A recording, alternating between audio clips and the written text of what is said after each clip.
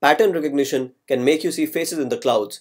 An erroneous perception can make you derive meaning from such patterns and random events. Superstitions are based on erroneous perception, seeing patterns where either none exist or there is correlation without causation.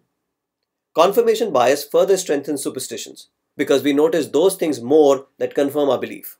Say, good things happen to you when you wear a particular pair of shoes, which in reality is correlation without causation. You tend to notice the good things that happen to you more than the not so good things that happen when you're still wearing the same pair of shoes. And hence, your belief about the shoes being lucky strengthens because that's what you notice.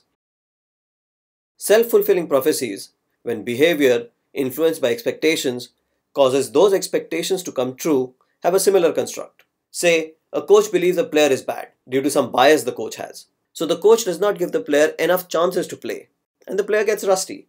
When the chance to play comes, the player does not play well, thus confirming the coach's initial erroneous belief.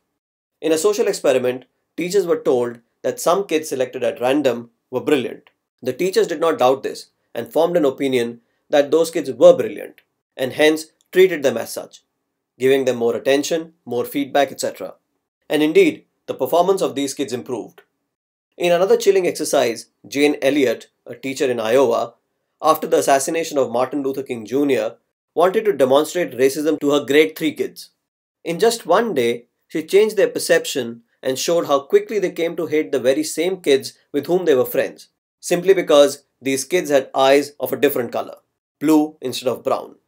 If you want to find out more about this experiment, you can Google the famous documentary, A Class Divided.